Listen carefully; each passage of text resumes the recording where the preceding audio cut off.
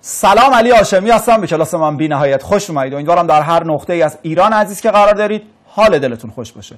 در این ویدیو جامع آموزشی قرار با هم دیگه بریم سراغ فصل سوم. این دفعه درس دوم. در ویدیو قبلی در رابطه با درس اول به صورت کامل صحبت کردیم. کلی سال خوب هم دیال کردیم. توی این قسمت قرار درس دوم در فصل سوم پوشش بدیم که اختصاص داره به حد در بی‌نهایت. کلی سال خوب واسهتون آماده کردم با هم دیگه حل کنیم که انشالله در آزمون‌های قلمچی و در کنکور اصلی بتونید نتایج بی‌نهایت زیبا برای خودتون کسب کنید. و اما داستان حد در بی‌نهایت چیه؟ دوست من هر وقت x میل کرد به سمت بی‌نهایت عبارت هم ارز میشه یا معادل میشه، یه جورایی به زبون خودمونی برابر میشه با بزرگترین توانهای خودش. پس داستان چی شد؟ هر وقت x میل کرد به سمت بی‌نهایت عبارت برابر میشه با بزرگترین توانای خودش. الان من ایراد نگیرید، آقا هم ارز میشود برابر نمیشود، تقریبا ما میخوایم بگیم برابر. پس قرار ریاضی رو به سبک کاربردی بررسی کنیم، نه اون سبک محضی که قراره توی دانشگاه همه بررسی کنن. x رفت به سمت بی‌نهایت عبارت برابر خواهد بود با بزرگترین توانهای خودش. سوال حل کنیم. لیمیت 2 تا x به توان 3 منهای 5 تا x به علاوه 4 مخرج 7 تا x به توان 3 منهای 11x و منهای 6x وقتی x میل کنه به سمت بی‌نهایت. قرار شد بزرگ ها رو بنویسیم. بزرگ صورت برابر است با 2 تا x به توان 3، بزرگ مخرج 7 تا x به توان 3 که اگر x به توان 3 ها با ما خداحافظی کنن حاصل عبارت برابر خواهد بود با 2/7. چقدر ساده است اینا. x بره به سمت بی‌نهایت فقط باید بزرگ ها رو بنویسم. قسمت بعدی بزرگ صورت بوده 5x و بزرگ مخرج بوده x به توان 3. اگر ساده کنم صورت می شود 5 و مخرج می شود x به توان 2. حالا قراره به جای x هم بی‌نهایت جایگزین کنم، یعنی 5 به روی منفی بی‌نهایت به توان 2 که می شود مثبت بی‌نهایت. تو اینو میدونی که عدد به روی بی‌نهایت برابر خواهد بود با 0. پس حاصل عبارت شد 0. بعدی چی داره من میگه؟ صورت عبارت بوده منهای 4 تا x به توان 7، مخرج عبارت بوده 2 تا x به توان 3. ساده کنم منهای 4 رو با 2 ساده کنم منهای 2، این هم x به توان 4. حالا قراره به جای x منهای بی‌نهایت جایگزین کنیم. چشم، برابر خواهد بود با منهای 2 در منهای بی‌نهایت به توان 4. منفی وقتی به توان زوج برسه می شود مثبت بی‌نهایت ضرب در منهای 2 حاصل برابر خواهد بود با منهای بی‌نهایت. پس اینا خیلی ساده است. وقتی x بره به سمت بی‌نهایت عبارت هم ارز می شود با بزرگترین توانهای خودش. بزرگ صورت رو بنویسم، بزرگ مخرج رو بنویسم، با توجه به اونا تصمیم بگیرم که حاصل عبارت برابر با چی میشه. حالا توی کنکور قراره با توجه به این نکته چطوری به من سوال بده. اولین تست در سراسری سال 92 گفته لیمیت ax به علاوه 9 بر روی 1 منهای x به علاوه رادیکال x به علاوه 3 وقتی x بره به سمت بی‌نهایت حاصل عبارت مساوی بوده با 3. شما لطف بفرمایید حد این عبارت وقتی x میل میکنه به سمت 3 رو حساب کنید. خب الان بهت گفتم که وقتی x میل کنه به سمت بی‌نهایت عبارت برابر بود با بزرگترین توان خودش. بزرگ صورت برابر خواهد بود با ax و بزرگ مخرج برابر می شود با منهای x. درسته؟ بزرگترین توان صورتمون 1 بوده، بزرگترین توان مخرجمون هم 1 بوده. پس بزرگ صورت ax، بزرگ مخرج منهای x. اگر x ها رو ساده کنم می شود منهای a. طبق گفته طراح این حد برابر بوده با 3. یعنی میتونم نتیجه گیری کنم که مقدار a برابر است با منهای 3. حالا که مقدار a برابر شده با منهای 3، من میخوام حد عبارت رو در 3 حساب کنم. به جای a منهای 3 جایگزین کنم منهای 3 تا x به علاوه 9 مخرج عبارت هم 1 منهای x به علاوه رادیکال x به علاوه 1. وقتی x میل میکنه به سمت 3 به حاصل این عبارت چی میشه؟ اگه به جای x هم 3 جایگزین کنم میشود 0 به روی 0. میدونم که تمام سوالات 0 رو باید از هوپیتال حل کنم. توی ویدیو قبلی در این رابطه با هم بنز کافی صحبت کردیم. صورت عبارت مشتق بگیرم، مشتق منهای 3x میشود منهای 3.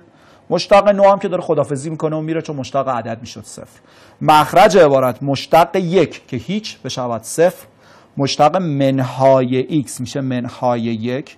مشتق رادیکال ها هم مخرج همیشه می نوشیم 2 تا اون رادیکالی که بوده و صورت بعد از زیر رادیکال هم مشتق بگیرم. مشتق x به علاوه 1 میشد 1. حالا به جای x میخوام 3 جایگزین کنم. منهای 3 صورت رو که کاری بهش ندارم. اینجا 3 به علاوه 1 میشه اول 4. جذر 4 برابر با 2. 2 ضرب در 2 هم که بشه 4. منهای 1 به علاوه 1 چهارم میشود منهای 3 چهارم. منفی 3 با منفی 3 ساده بشه، دور در دور بره بالا، حاصل عبارت من برابر خواهد بود با مثبت 4 زیبا در سراسری سال 92. سوال بعدی گفته نمودار این عبارت از نقطه 2 و 1 عبور میکنه. یعنی بیا و به جای x ها 2 جایگزین کن، به جای y هم 1 جایگزین کن. خب این کار انجام بدیم. به جای fx بنویسم 1 برابر خواهد بود با خط کسری. به جای x ها میخوام 2 بنویسم. توی مخرج عبارتم 3 ضرب در 2 6. 6 منهای 2 4. توی صورت عبارتم بشود 2a به علاوه. خب زیر رادیکال اگه به جای x 2 جایگزین کنم 2 به توان 2 4. 4 ضرب در 4 ضریب 16. 16 به علاوه 9 25. جذر 25 بشود 5. 5 با به علاوه 1 اگر جمع بشه این هم 6. طرف این وسطین کنم 2a به علاوه 6 برابر است با 4. 6 رو بردارم بیارم سمت راست که بشه منهای 6. 4 با منهای 6 بشه منهای 2. وقتی 2a برابر باشه با منهای 2 اون وقت مقدار a برابر خواهد بود با منهای 1. من منهای 1 رو برای a حساب کردم. حالا طراح چی گفتی؟ حد fx وقتی x میل کنه به سمت مثبت بینایه. من اول بسازم عبارتمو. به جای xش میخوام منهای 1 بنویسم. پس منهای x به علاوه 1 به علاوه رادیکال 4 تا x2 به علاوه 9 به روی 3x منهای 2 وقتی جناب x میل کنه به سمت مثبت بینایه. وقتی x بره به سمت بی نهایت باید بزرگ ها رو بنویسم. بزرگ صورتم چیه الان؟ هم منهای x و هم رادیکال 4x2 باید همزمان هر دوتاشون رو بنویسم. چرا؟ چون از نظر توان با هم دیگه برابرن. 4x2 وقتی بره زیر رادیکال در حقیقت توان xش بوده 1. خب این عبارت کناری منهای x هم که توان xش بوده 1. وقتی توانها با هم دیگه برابر هستن پس باید همزمان جفتشون رو بنویسیم. مخرج عبارت هم که بزرگمون بوده 6. حالا میخوام جذر بگیرم از عبارت میشود منهای x. جذر 4x2 چی میشه؟ بگو ببینم جذر 4x2. به خاطر خدا هر وقت اومدی جذر گرفتی بنویس داخل قدر مطلق. این 100% غلطه که تو 4x2 رو بنویسی 2x. تو هر کلاسی که من رفتم این قانون تکرار شده. جذر 4x2 آقا 2x. غلطه. جذر 4x2 برابر می شود با قدر مطلق 2x به روی 3x. حالا x رفته مثبت بی نهایت، یعنی من اجازه رو دارم که قدر مطلقم رو بردارم و پشت قدر مطلق مثبت بنویسم. الان من نگید خب آقا ما که گفتیم 2x الان شد 2x. دوستان من اگر به جایی که x میل کنه به سمت مثبت بی نهایت میل میکرد به سمت منهای بی نهایت، اون وقت دیگه تو نمیتونستی بگی 2x. اون وقت باید میگفتی منهای 2x. پس خیلی مهمه مخصوصا تو این حد در بی نهایت هر وقت خواستی از عبارت جذر بگیری بنویس داخل قدر مطلق. و بعد اگه x رفت مثبت بی نهایت قدر مطلق رو بردار با خیال راحت. اما اگه x رفت منهای بی نهایت باید قدر مطلق رو برداری و کل اون عبارات داخل قدر مطلق تو توی منفی ضرب کنی. پس صورت چی میشه؟ میشه منهای x به علاوه 2x. مخرج هم که بوده 3x. 2x منهای x یعنی x. مخرج هم 3x. x ها را اگر ساده کنم حاصل عبارت من برابر خواهد بود با 1/3. پس جواب ایدئال برای سراسری 91 شد 1/3. سوال قشنگ بعدی از خارج 91 گفته در تابعی با این ضابطه حد fx وقتی x میل میکنه به سمت بی نهایت برابر بوده با 2/3. خب وقتی x بره به سمت بی نهایت من باید بزرگ ها رو بنویسم. بزرگ صورت ax به توان n، بزرگ مخرج 3 تا x به توان 2، این برابر بوده با 2/3. در نتیجه ببین با توجه به اینکه جواب من برابر با یک عدد شده، یعنی x صورت با x مخرج ساده شده. اینو قبول داری؟ پس چی شد؟ چون جواب عبارت برابر با یک عدد شده، یعنی x صورت و x مخرج با هم دیگه ساده شدن. وقتی توی صورت من دارم x به توان n و توی مخرج دارم x به توان 2، یعنی توانها با هم برابرن. پس n چاره‌ای نداره جز این که برابر با 2 باشه. n برابر با 2. قبوله؟ چون قرار با هم دیگه ساده بشه. حالا که من هیچ xی ندارم، این x ها با هم دیگه ساده شدن، سمت چپ عبارت دارم a سوم، سمت راست عبارت دارم 2 سوم. وقتی مخرج ها برابرن، صورت ها هم باید با هم برابر باشن، پس مقدار a هم باید برابر باشه با 2. طراح گفته بگو ببینم f منهای 1 مساوی با چی میشه؟ دیگه خیلی ساده است، فقط کافیه که به جای x ها منهای 1 جایگزین کنی. اگر منهای 1 جایگزین کنم میشود 2، چون a برابر با 2 بود، به جای x میخوام منهای 1 جایگزین کنم، n هم که بوده 2. منهای 3 در منهای 1، این هم به علاوه 1. مخرج عبارت 3 در منهای 1 به توان 2 به علاوه منهای 1. پس به جای تمامی x های خودم منهای 1 جایگزین کردم. حالا جمع و تفریقش کنیم. منهای 1 در منهای 3 میشود مثبت 3. منهای 1 به توان 2 هم که میشود مثبت. پس صورت دارم 2 به علاوه 3 به علاوه 1 یعنی 6. مخرج عبارت منهای 1 به توان 3 به توان 2 مثبت 1 در 3 ضرب بشه 3. 3 منهای 1 هم یعنی 2. یعنی جواب ایدئال برای این سوال برابر بشود با 3. سوال بعدی سراسری 89 گفته f(x) وقتی x بره منفی بی‌نهایت مساوی با 3 میشه. خب دوباره قراره بزرگترین توانها رو بنویسیم. صورت عبارت بشود 2x منهای رادیکال x2 و مخرج عبارت هم بشود ax.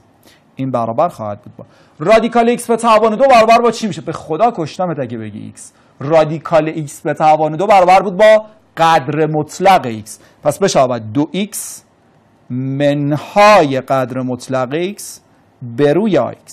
حالا چون x رفته به سمت منفی بی نهایت، باید قدر مطلق رو بردارم پشت عبارت منفی بنویسم.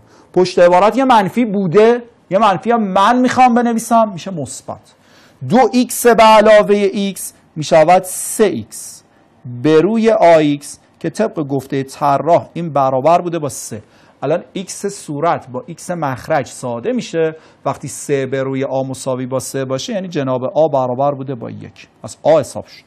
حالا طراح حد عبارت رو در نقطه 2 میخواد. اول عبارت رو بنویسم.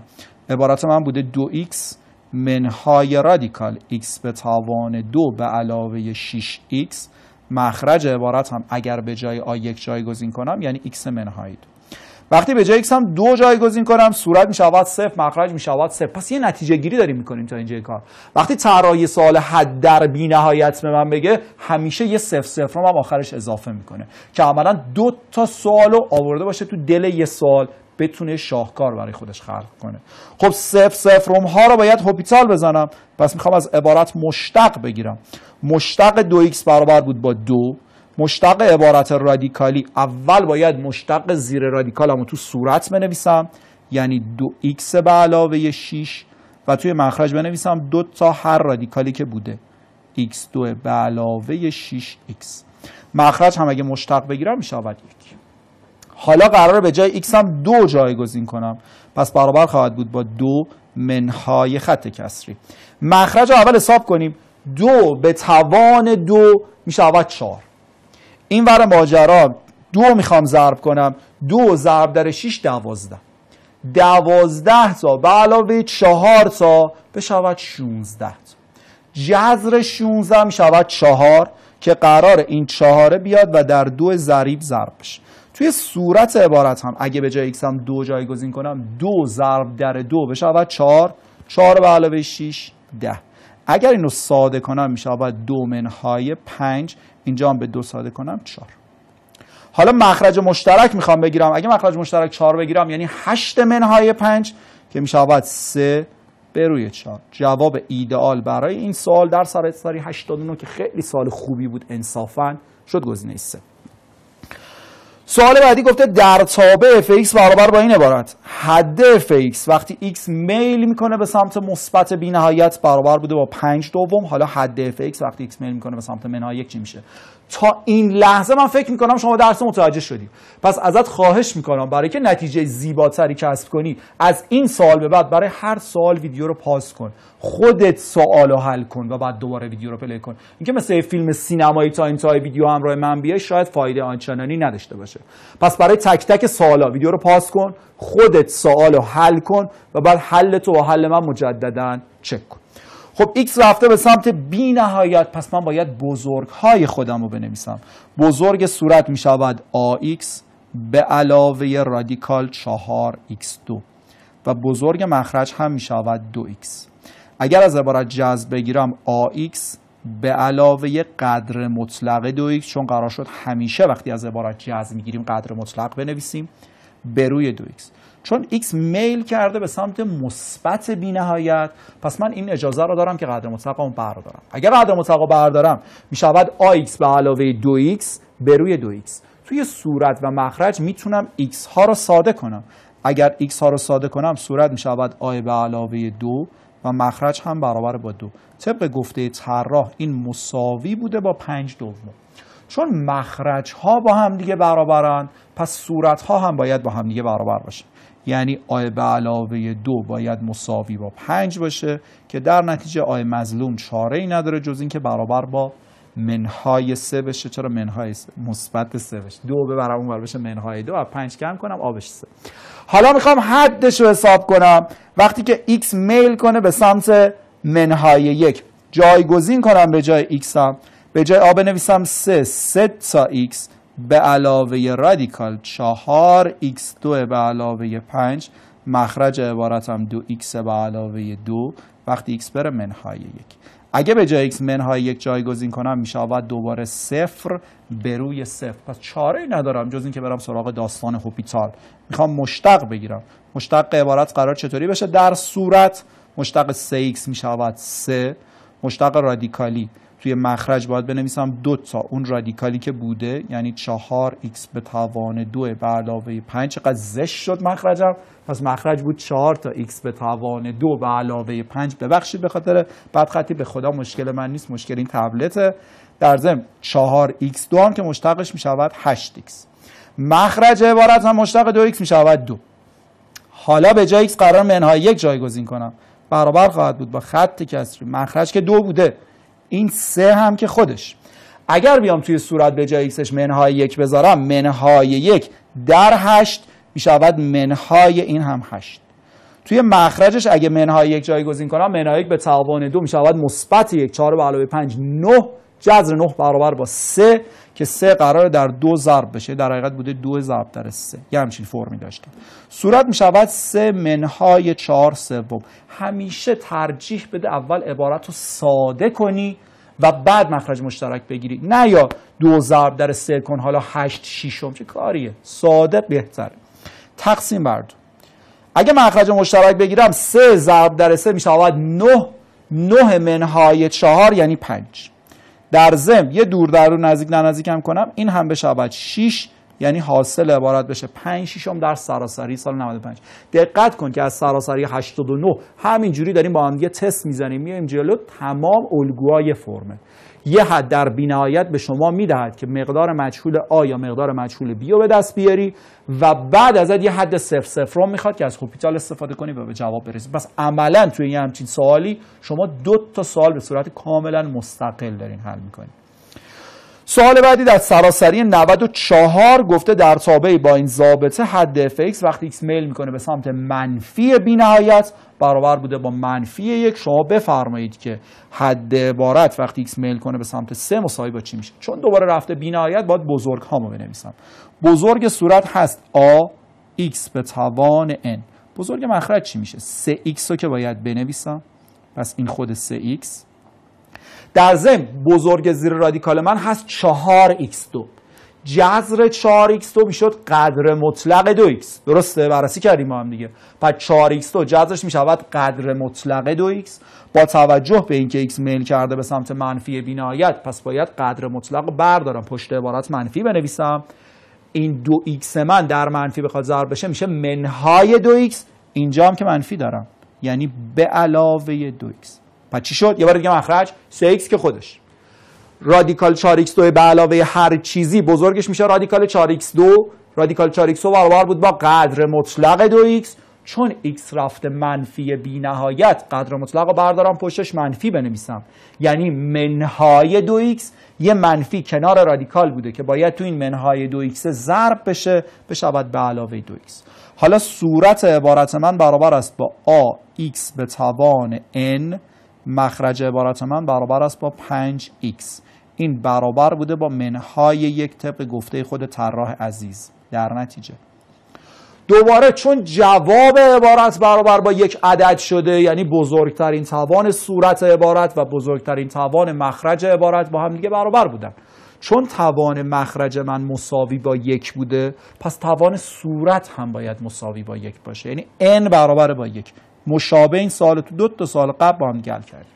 حالا که دیگه xی وجود نداره، a به روی 5 مساوی بوده با منهای 1. با یه طرفین وسطین خیلی راحت مقدار a برابر خواهد بود با منفی 5. پس الان n و a حساب شد. حالا برم سراغ جایگزینی در عبارت. به جای a میخوام منهای 5 بنویسم، پس منهای 5x توان x هم که 1 به علاوه 15 به روی 3x منهای رادیکال 4 تا x به توان 2 به علاوه 15 تا x وقتی x میل میکنه به سمت 3. این دفعه قرار به جای x چند جایگزین کنی؟ 3 جایگزین کنی. منتهای مراتب وقتی به جای x 3 جایگزین میکنی میشه باید 0 به روی 0 و تمامی سوالات 0 به روی 0 رو باید بری سراغ بازی هوپیتال. مشتقش رو من بگیرم، جایگزین عددش دیگه باشه خدایی به عهده شما. عبارت برابر خواهد بود با خط کسر.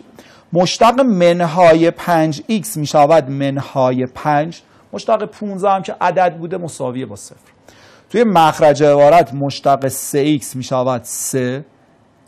پس چرا من x نوشتم اینجا واسط؟ پس شد 3 منهای مشتق عبارت رادیکالی مخرج می شد 2 تا اون رادیکالی که بوده، یعنی 4x2 به علاوه 15 تا x. و توی صورت عبارت باید مشتق زیر رادیکال هم حساب کنم. مشتق 4x به توان 2 می شود 8x و مشتق 15x هم که برابر با 15. حالا به جای x ها 3 جایگزین کن و ببین جواب عبارت برابر با چی میشه. پس عدد گذاریش دیگه به عهده شما. یک سبک کاملا مشترک، مقدار n و مقدار a محاسبه شد. توی عبارت اومدم مقدار a و مقدار n رو جایگزین کردم، به 0 0 رسیدم. تو همشون به 0 0 میرسیم. بعد باید هوپیتال بزنم. توی صورت مشتق گرفتم. مشتق منهای 5x برابر شد با منهای 5.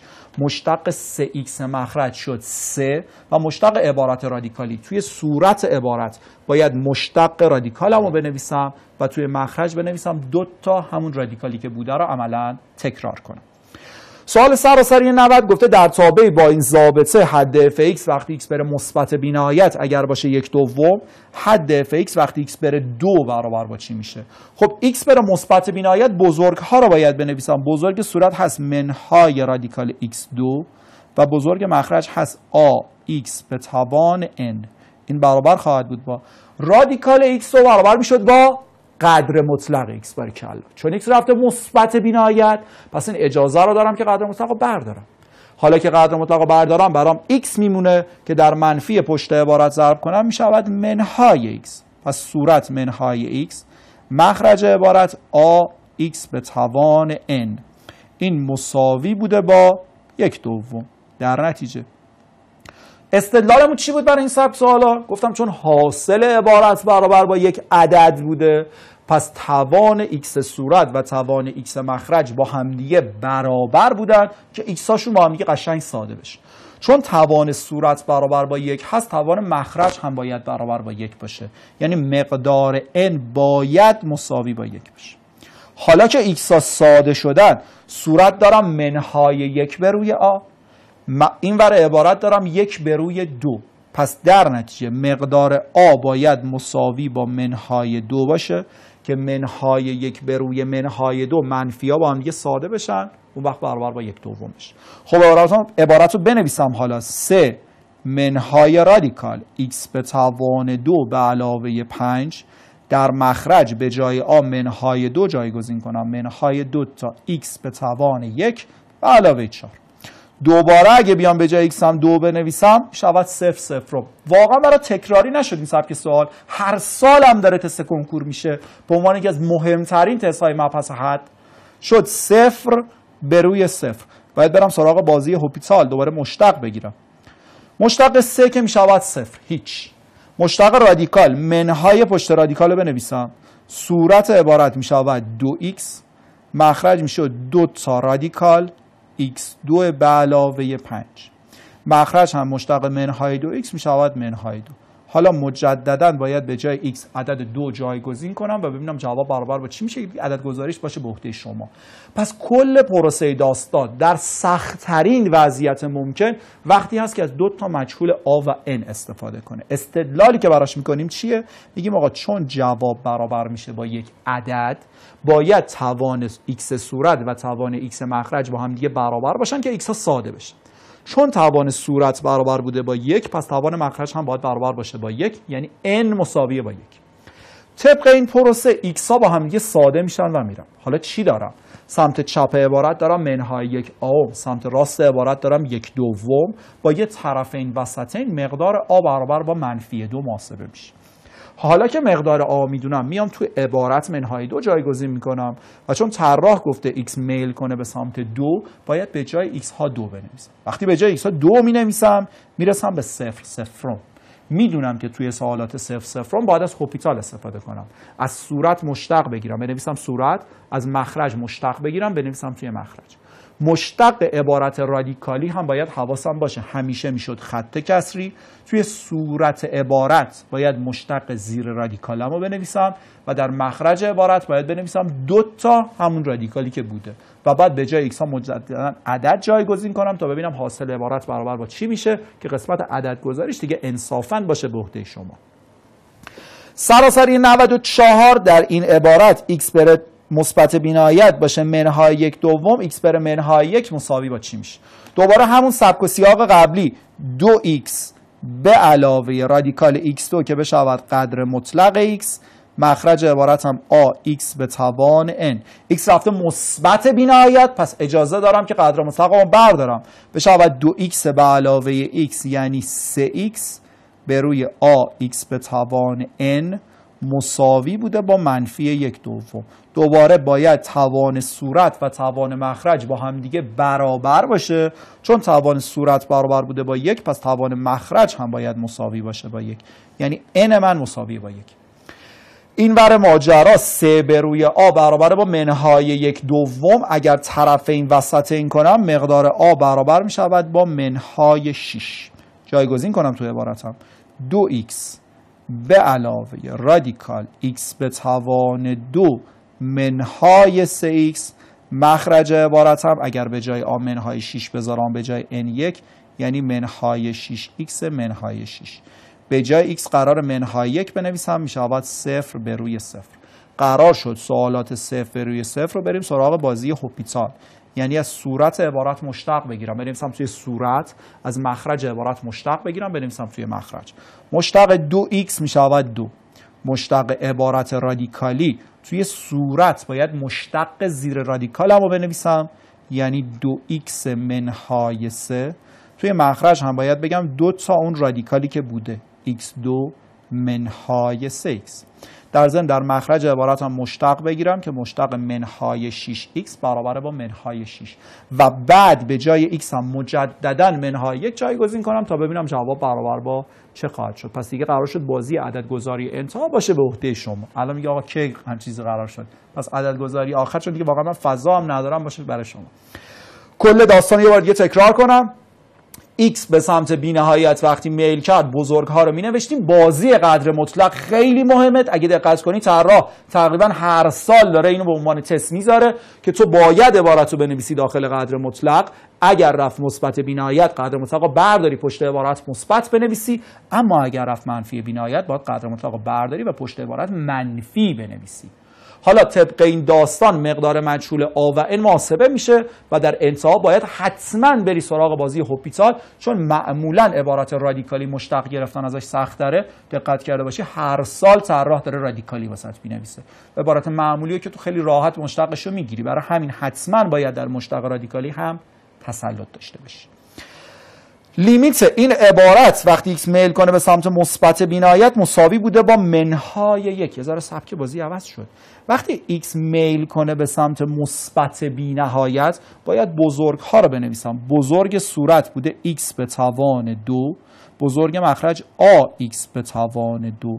این برابر بوده با منهای 1. اگر x به توان 2 رو ساده کنم با یه طرف این وسط این ساده، مقدار a برابر با منهای 1 محاسبه میشه. حالا من میخوام لیمیت عبارتم رو حساب کنم. لیمیت خط کسری صورت قدر مطلق x2 منهای 4، مخرج به جای آ میخوام منهای 1 بذارم، میشه اول منهای x2 منهای x به علاوه 2 وقتی x میل میکنه به سمت منهای 2. حد راست در راه از من میخواد، یعنی منهای 2 از طرف مثبت ها.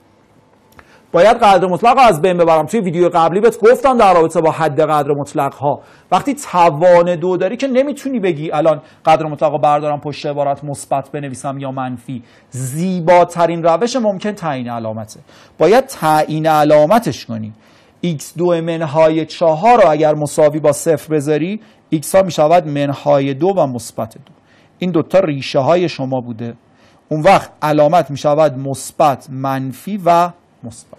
وقتی بهت میگه منهای 2 از طرف راست، منهای 2 از طرف راست یعنی یک کوچولو هم منهای 2 بیشتر، علامت داخل قدر مطلق شما میشود منفی.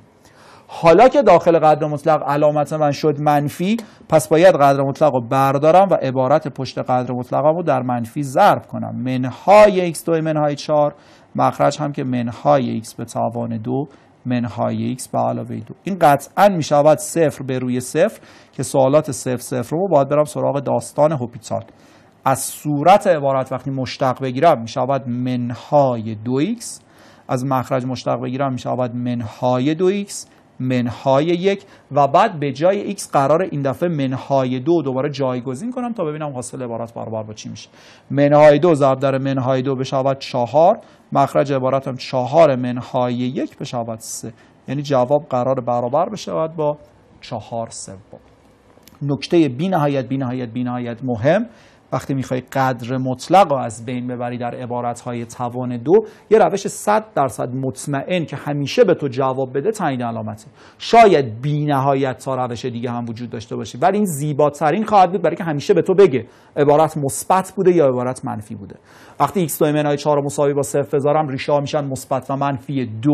عبارت رو تعیین علامت کردم. گفته بود منفی 2 از طرف بیشترا، یعنی سمت راست منهای 2 که دارای علامت منفی بوده.